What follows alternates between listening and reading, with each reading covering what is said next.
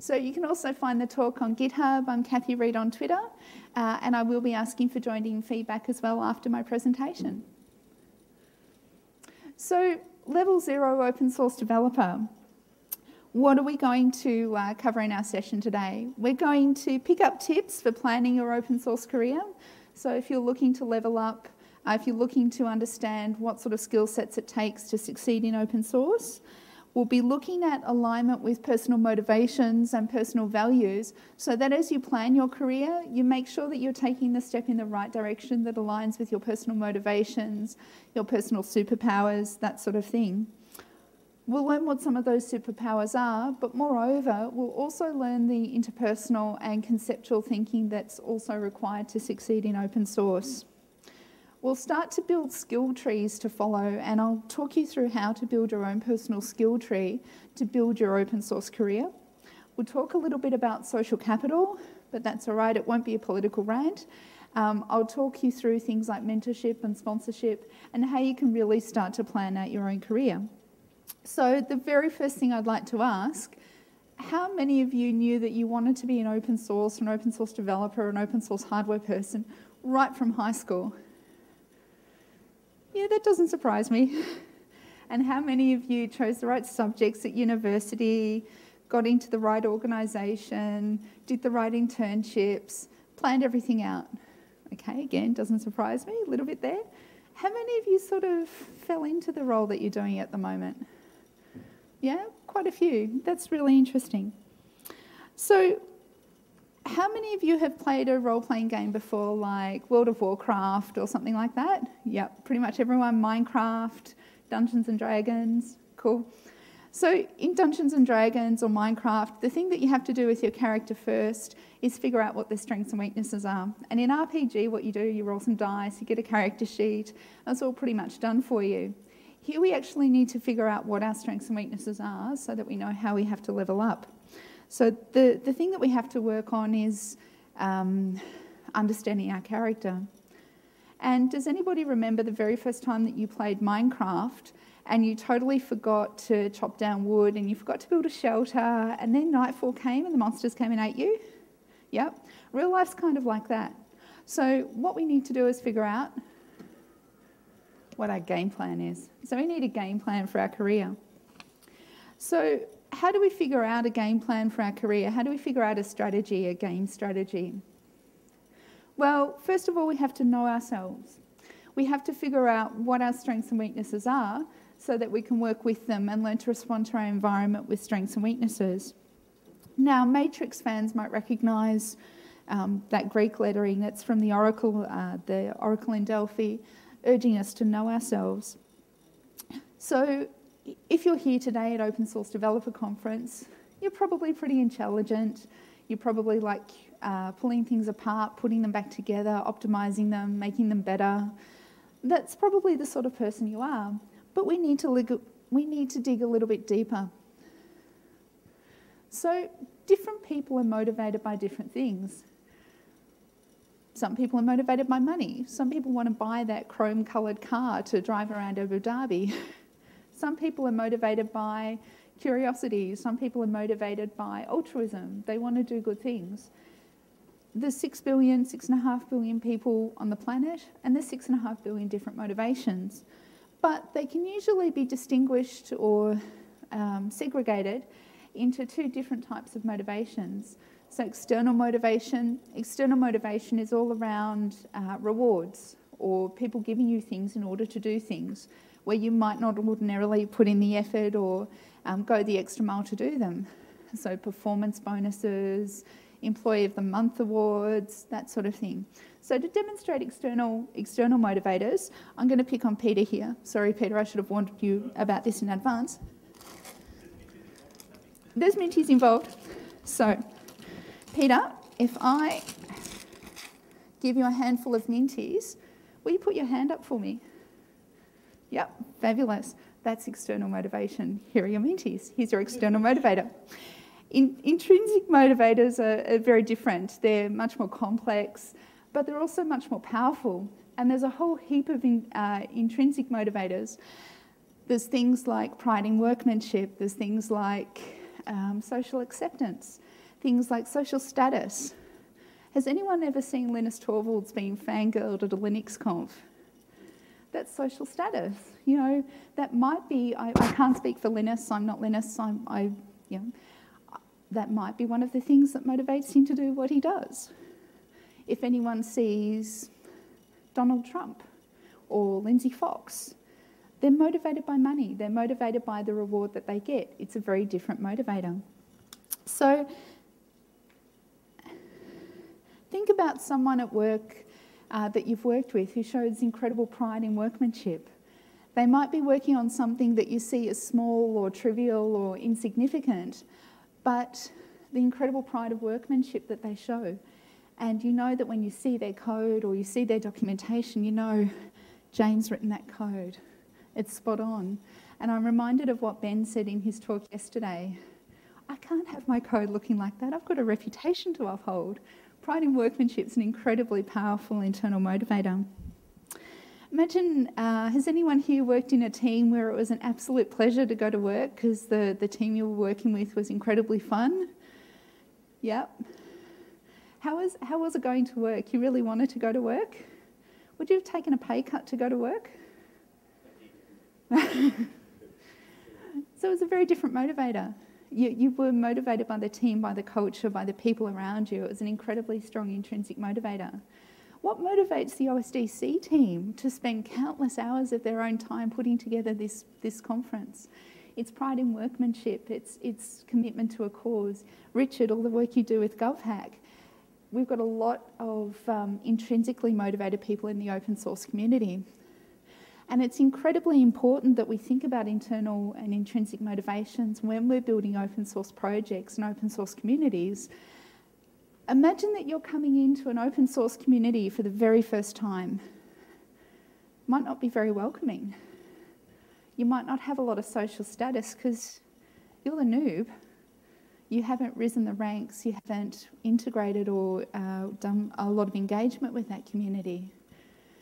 The community might not make you feel very welcome. They may, for instance, completely flame your commits on, let me pick a completely random example that I hadn't prepared before, the Linux kernel mailing list.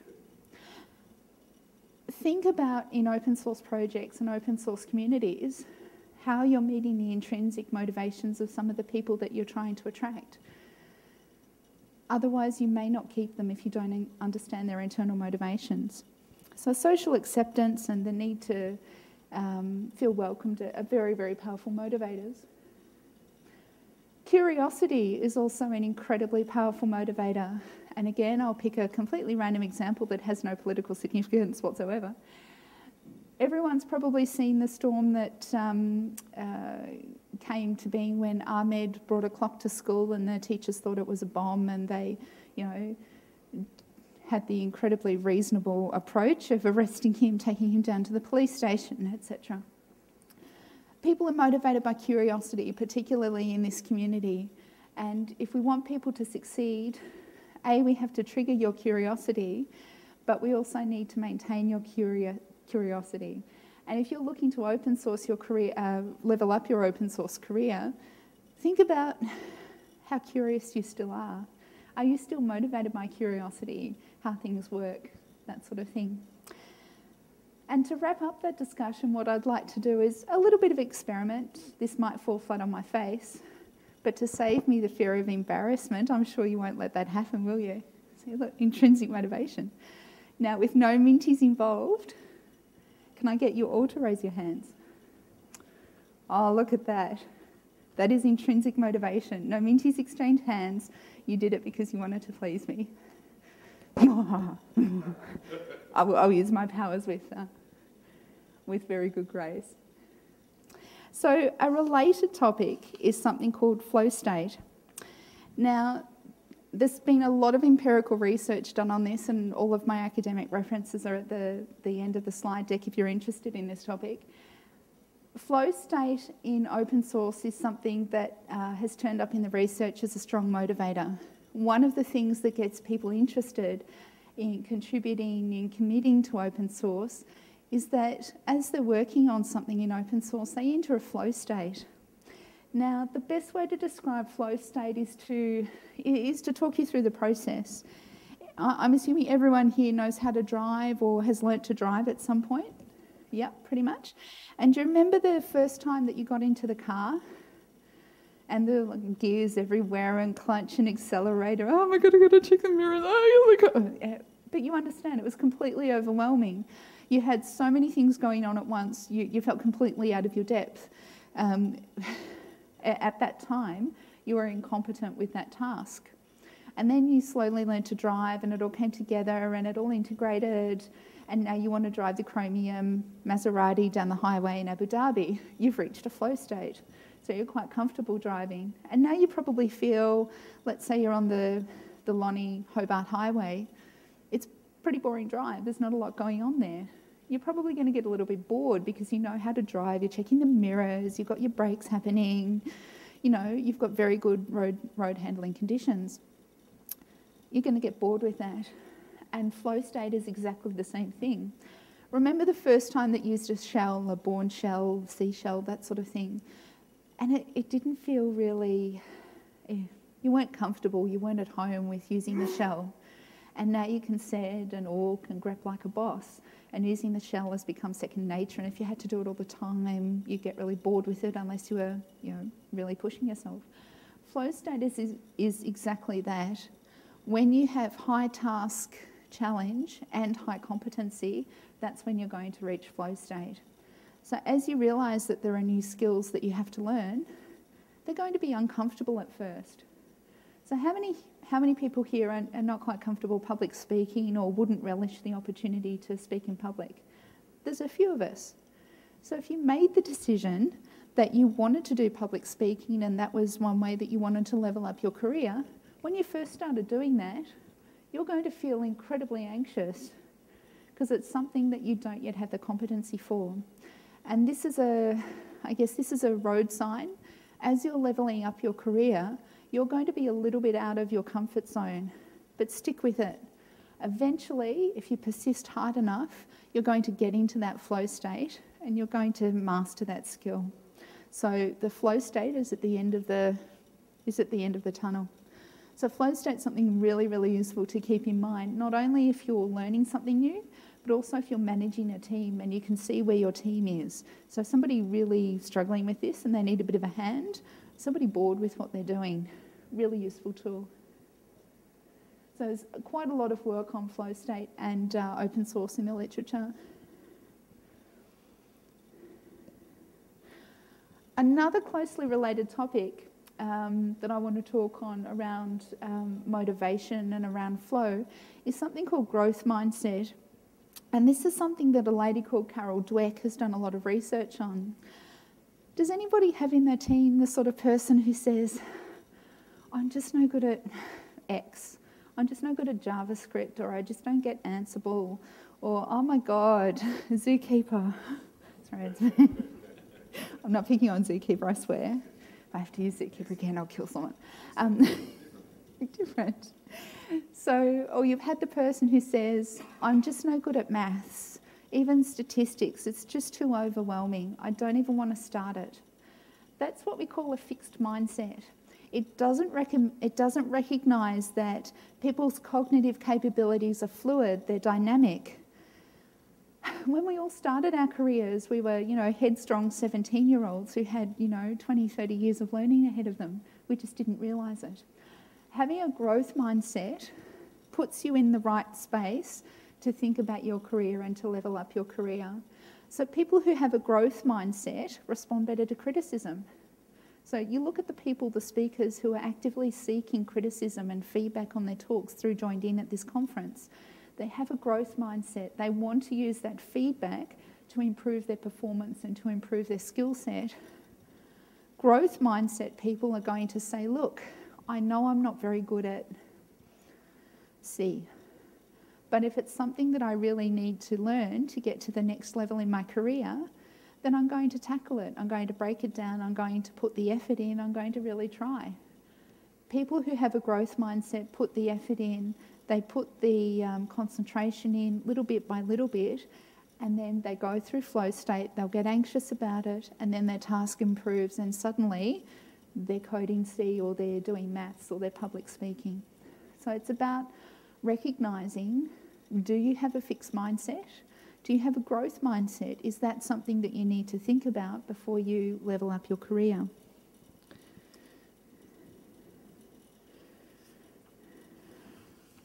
So once you've recognised what motivates you, once you've recognised whether you have a fixed or a growth mindset, and you know what it is that you want to learn, we then need to figure out, sorry, I forgot to level you up. You now have a growth mindset, level up XP, you win. The characters there are from Habit RPG, by the way, which is all open source. One of the best things I've come across in this space is something called learning styles. So who here loves podcasts? Yeah, a lot of podcast people. You probably learn orally, so you probably enjoy me talking at you, and you're probably more focused on what I'm saying than on what the slides are. Who here likes images and diagrams and YouTube? Yeah, fantastic. You're probably visual thinkers. I might be able to give you a diagram or a book in a foreign language, but because it's got diagrams on it, you'll understand the concept that's being conveyed. How many people prefer written textbooks or written manuals or learn through reading? Yep, a few of us. And how many people learn by doing? Yep, quite a lot. We often find that people who trampolinists or gymnasts or rock climbers, they tend to learn through doing, through movement. What you'll find, these are called VARC styles, so visual, oral, reading, writing and kinesthetic. If you're looking to open source your career or level up or learn a new skill, understanding what your VARC preference is really, really useful. I found this incredibly useful when I started a new role about 3 years ago. I'm quite a natural introvert, but my one-up and two-up managers are extreme extroverts, and their preferred method of communication is sound, sound, sound, sound, sound, sound, talk, talk, talk, talk, sound, sound, sound. When I did my VARC test, I scored -10 on oral. I hate podcasts, and I turned the sound on YouTube down and use subtitles. I can't stand speaking, so apologies speakers, but I promise I was looking at the slides. I learned through slides, I learned through diagrams and symbols and charts and that sort of thing, and through reading, which is quite unusual. So that helped me understand the best way that I could learn from these people and the best way that I could level up from them. So understand your VARC style and you'll understand how you best learn. Or it might show you, this is why you hate podcasts, or this is why you can't stand YouTube. So one of the things I'd like to have a chat about in terms of levelling up your open source career, we talked a little bit before about RPGs, and I think we've got quite a good room of gamers. Can anyone tell me what the skill tree, which game that skill tree is from? I've got no idea. It's actually a real question. I've got no idea. No? Okay. What we can see in the skill tree is that this is a pretty classic skill tree. Your character can develop in, say, one of 4 directions, and in order to progress, in order to level up, you have to master a sequence of skills or a cluster of skills. The same is absolutely true in real life. So what you need to be able to do is understand what your skill tree is as an open source person. And when you think about characters in role-playing games, paladins and mages and wizards, the same applies to open source as well. So I don't really want to admit this in public, but I will. I've wasted far too much of my time on a game called The Secret World. It's awesome. I could talk about it for hours, but I won't, because then you won't hear the rest of my talk. Anyway, in The Secret World, you get to choose a character class. So you can be an Illuminati, you can be a Templar, you can be a Kung Fu fighter. And then what you have to do is choose 2 complementary skill sets. So you can choose elemental magic matched with blades, or my favourite, which is blood magic matched with pistols. Okay, no, I won't go on any further. But what this does is make you think about complementary skill sets. And I'll get to that a little bit later as well when I talk about 3 overlapping circles of skills. So the key takeaway here is that you need to think about what your character class is and what the skill sets are in your character class. So when we talk about skill sets in general, when we talk about somebody's professional portfolio, we talk about 3 overlapping groups of skills. So if you're going to build your open source character class, these are the 3 key skill branches that you need. You need technical skills. Not every role in open source requires strong technical skills. We have a huge number of contributors to the open source community who are non-technical. People who run communities, people who run events, people who do publicity and promotion and marketing for open source groups aren't necessarily technical practitioners. However, if you're doing Ansible or C or web development or front-end development or numerous other pieces of technical work, you're going to need pretty strong technical skills. Conceptual skills. Casey talked about things like agile and continuous development and pushing to production every day, continuous integration. They're conceptual skills. So things like quality assurance and test-driven development, behaviour-driven development, experience-driven development, user experience, those are conceptual pieces. And you need to have a good grasp of those as well. Has anyone seen or worked with a cowboy or I don't mean to be gender specific, somebody who was a rogue, who would push to production without ever testing anything? Yep. Good technical skills, poor conceptual skills. Probably poor interpersonal skills as well because, mucked everything up for the team. And then we get to interpersonal skills. And for people who have spent a lot of time, a lot of energy and a lot of educational effort in becoming technical specialists, interpersonal skills are one of the hardest things for us to master as open source specialists. But as you become more senior, as you go into team leader, middle management, senior management, executive roles, it's your conceptual and your interpersonal skills that will actually carry more weight than your technical skills. So keep that in mind for career development. So what are some of the technical, conceptual and interpersonal skills? Hopefully I won't bore you to death with this. Let me know if you're asleep. So technical skills cover things like platform... Sorry? How are we supposed to let you know if we're... Exactly. Well, that I can do. So technical skills look at things like platform and product specializations. Are you a C guru? Are you a PHP guru? Are you like Katie yesterday who knew all the ins and outs of different languages in, all sorts of different things? Hardware specializations. I know we've got quite a few open hardware people here who do a lot of Arduino and a lot of board development. Some of the conceptual skills that you might come across are things like project management, lifecycle management, product management. I know Casey mentioned tactical business owners in the business who want a product but have no concept of product management. Product management is a conceptual skill. And then interpersonal skills. Has anyone met, a leader or a manager who you absolutely admire and respect?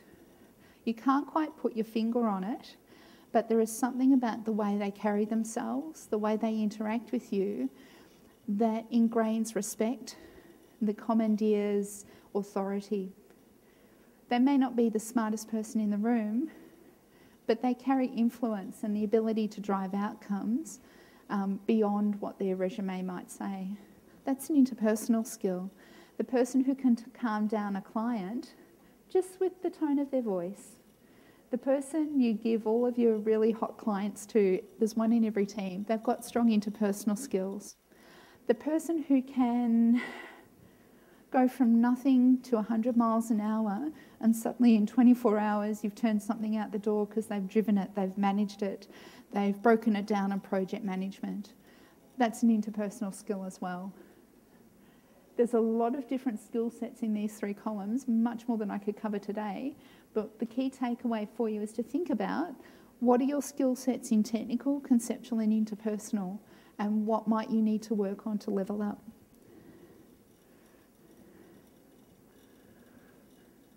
So I talked a little bit before about applying classes from RPG to real life. Now, I thought this would be really easy. I'll go into Google, I'll type in skill set classes for open source, and I won't have to spend a lot of time on my presentation. Shortcut. Yeah, it wasn't to be. Silly Kathy. So one of the things that we don't seem to have as an open source community are templates or pro formas or some sort of structure to give to people who are new in their open source careers or looking at leveling up, to provide a skill tree. And what I'd really like to start today is some sort of artefact, some sort of generic class with skill levels that people in the open source community, as professionals, as team leaders, as managers, can use to help do professional and career development for them and their staff. And this is, no pun intended, this is the kernel of an idea. This is the beginning of something. So when we think about what a skill tree is for a kernel hacker, in the technical stream, they have to have knowledge of deep internals. They need to know concurrent programming techniques because we don't run single-threaded systems anymore. They need to know strong programming skills in low-level languages. You know, they need to know a bit of C. And they need deep knowledge of things like storage and file systems and paging and da-da-da-da-da. I'm not a kernel hacker, so if I've got anything of this wrong, please let me know. Just not on the LKML, thanks. So conceptually, they need to be reverse engineers. They need to know how something happened and track back to find out what happened. They need to know things like root cause analysis and component failure impact analysis. So when they get a core dump, they can find out what went wrong. They need to know things like revision control. You know, they need to be able to submit a patch if they've written one. So they're conceptual skills that they need to have. Interpersonally, they need to be able to engage appropriately in the forums that are used for kernels. They need to be able to do things like handle the unique nature of the community. So how are they going to go engaging with something like the LKML? Front-end devs have a very different skill tree.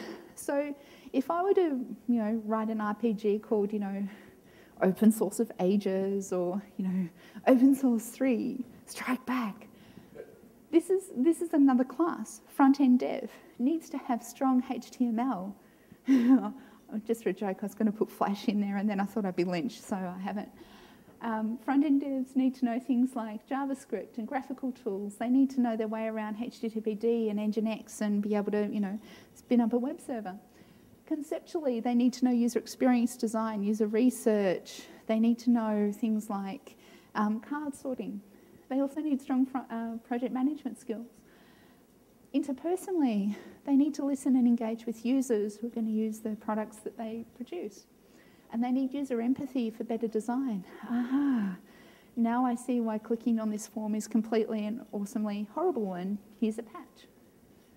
And there's a different class for data scientists. I don't want to bore everyone by going through every piece of minutiae. There's probably half a dozen more classes I can think of off the top of my head. Hardware hacker, community manager, all those sorts of classes in open source. And what I hope this is the beginning of something like skills for the information age for the open source community.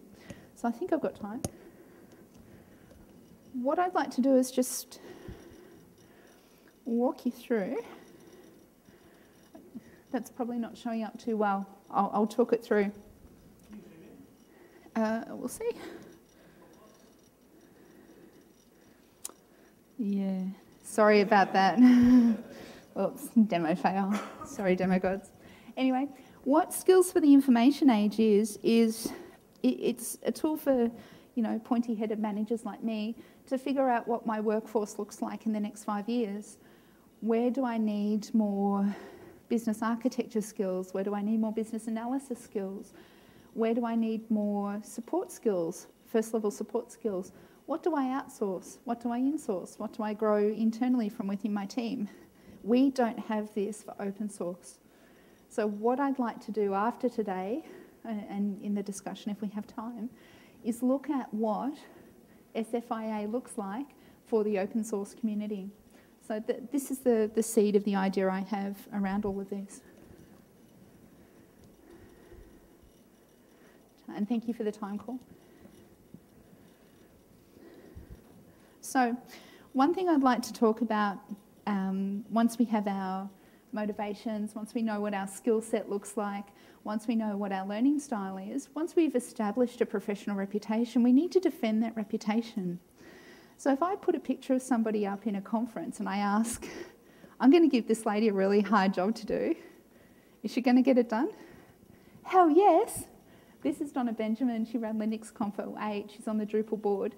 I know that if I get her to do something, it's going to be done well. She carries professional reputation. She carries professional weight. Every interaction you have in every professional standing connotes the sort of person that you are, the sort of professional that you are. Do you have good interpersonal skills? Do you leave people with a feeling of this person knows what he or she is about? Do I trust this person? Does this person have gravitas? Is this the person I'm going to go to and hire them because I want them on my team? Every interaction you have connotes your professional reputation. So it's about, I did a head count before, it's about 22 people in the room at the moment. Do you all know each other? Have you all been introduced? Okay, no, I won't do that trick of where you have to stand up and introduce yourself because we're a little bit out of time. But think about that. Think about how you're projecting yourself, your personal brand. Don't worry, it's the only marketing word I'll use in my speech, otherwise I'll be lynched as well. So think about every interaction you have being an extension of your professionalism, who you are, and more importantly, who you aspire to be.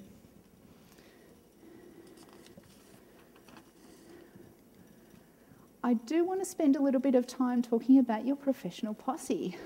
So when you play D&D, thank you, when you play D&D, when you did, World of Warcraft, anyone done like a 40-person raid? Yeah, no? All right. You can't do that sort of raid unless you have 40 people around you. You have to have a team behind you. And part of levelling up your open source career is about knowing the people that you want around you in your professional circle. This is a concept called social capital. And again, lots of academic references in the back of the slide deck. Social capital is the intangible value you have from your networks. It's the intangible value you have in your professional life through knowing a wide range of people, developing strong relationships with a wide range of people, because it gives you a currency. It enables me to do something like, excuse me, Paul, would you mind if I wore your hat for 5 minutes? Thank you very much. I appreciate it. Remember the time when we were at LCA 2012 and I wore this? Gosh, that was a great time. Social capital at work. Don't worry, I'll give it back. So social capital is something that you need to grow to open up, to level up your open source career as well. Think about the professional party you want behind you, because it's going to help you get that next job. It's going to help you get that next promotion. Most of the senior job market, so above middle manager, senior manager, executive, chief executive, that level of the market is almost entirely what we call a passive market. We don't advertise those jobs. We walk up to people at conferences and gatherings and summits and we say, look, we've got an opening coming up in about 12 months' time. Well, saw your resume online. Not sure what you're doing in about 12 and a half months' time. That's how it works. So think about how you're going to get a recruiter to come up to you and know about you, know about your profile, and have confidence in your ability to be able to do that job. Now, networking is something that some people in open source consider a dirty word. It isn't. You don't have to be inauthentic. You don't have to do something that you're not comfortable with. Most of you are naturally curious people. You pull apart things, you see how they work, you put them back together even better than they were before. Networking is really a curiosity about people. What do they do? How you can learn from it, and what knowledge you have to help them. So don't be afraid to network. And now you can be a capitalist, a social capitalist. So, one thing I'd like to mention, I think I've got a few minutes left, is the difference between mentorship and sponsorship. How many people here in their career have had a mentor before? Yep, quite a few. How many people have had a sponsor? Yeah, sort of. Yep. So the difference between mentoring and sponsorship is it's a nuanced distinction. A mentor will give you a map and you have to go on the journey. A sponsor will give you the map, They'll make sure they introduce you to the boat captain. They'll probably give you some seed funding so you get on the boat. And they'll probably pay for your supplies so that you can drive off the harbour. The sponsor is there backing you. They are behind you 100%. They get your name in front of the people making the promotion decision. If you need to go up the ranks, if you want to go up to the ranks, if you've got the motivation, if you've got your skill sheet filled in, you need a sponsor. So think about not just mentoring, but sponsorship. And the flip side of that, if you are in a senior role, think about who's going to be your protege. Think about who you're going to be a sponsor for. Who are you going to invest the time, the energy, and your professional credibility in so that you can help them succeed? So the sponsorship one is much more investment, both from the protege and the sponsor. So mentoring is fantastic, and I don't want to detract in any way from mentoring, but think about sponsorship as well. Who's going to sponsor you into your next role? Something to leave you with. So now you win the elite wand of sponsorship. Level up. So what have we covered today? We've covered how to know what your character is like. What's your generic character for open source? We've covered the different motivators. We've covered learning styles. We've covered mentorship, sponsorship, social capital, and levelling up. So now that you know how to level up your open source career, what are you going to do next? And on that note, I'll leave you to think about that. Really appreciate your feedback on Joined In, and I also have full academic references if you'd like to learn more about anything in my talk. Thank you. Thank you very much. Thank you very much. Thank you very much, Kathy. Pleasure. That's great. Probably time for one or two quick questions. Well, I have a question then about the personal side of it. If I feel that I'm a relatively confident speaker and I can be quite nice to people, but I can also be concise and tell somebody online, for instance, if they need to change what they're doing in some way, and I see somebody who I feel is the opposite, so they're very short, to the point, and it comes across as rude, and it may be a language barrier thing, it may not, it may be that they just want to be concise and they don't want to rabble on for a long time, but I'd like to communicate to that person that perhaps they could try and educate them, but I struggle to do things like that. I don't want to impose myself on somebody else in that manner. Got any thoughts? I certainly do. The question I'd ask you there, Peter, is what are you hoping to achieve? So are you trying to effect a change in the person's behaviour to stop them from being blunt and rude and therefore perhaps presenting a barrier to people joining that community? Yep.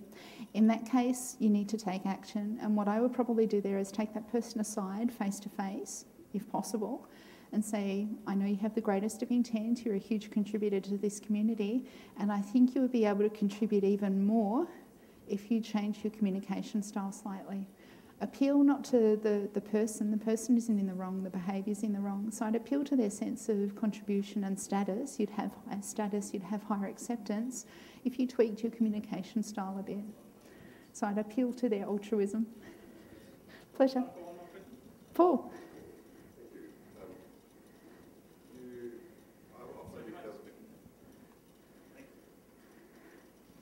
Right, good, okay. I've held the view that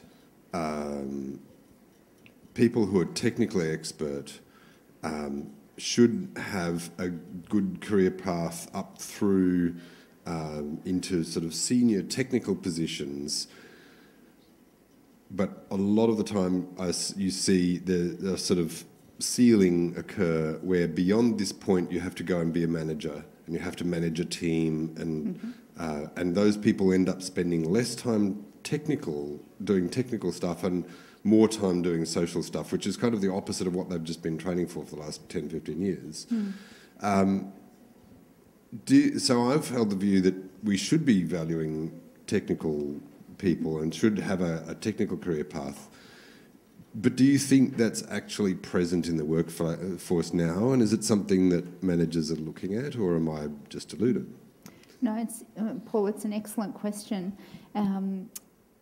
I don't mean to sit on the fence, but my answer would be I think it's happening in some organisations. So you'll have roles like principal technologist or principal for this technology. Those principals, those leads will not have people-facing roles. They will not be team leads. They will not be people managers. And they've been chosen for their technical speciality. However, and this is a big however, if you're a principal, let's say you're a principal in a 100-person company, you are the lead technologist in that company, CTO type role. Every person, every technologist in that organisation looks up to you for leadership, they look up to you for guidance. And if you behave in a way that's contrary to the culture of that organisation, if you behave in a way interpersonally or conceptually that detracts from the value of that organisation, you're not doing your job. So even if you may not be a strong people manager, if you do not have strong interpersonal skills, if you do not have strong conceptual skills, you shouldn't be in that role. So even though you may be a technical lead, does not get you off the hook for having good people skills or good conceptual skills. So that's how I'd resolve the tension there. All right, thank you very much. Could we have another round of applause for Kathy? My pleasure. Thank you. Thank you so much, Peter. Thank you very much for your help.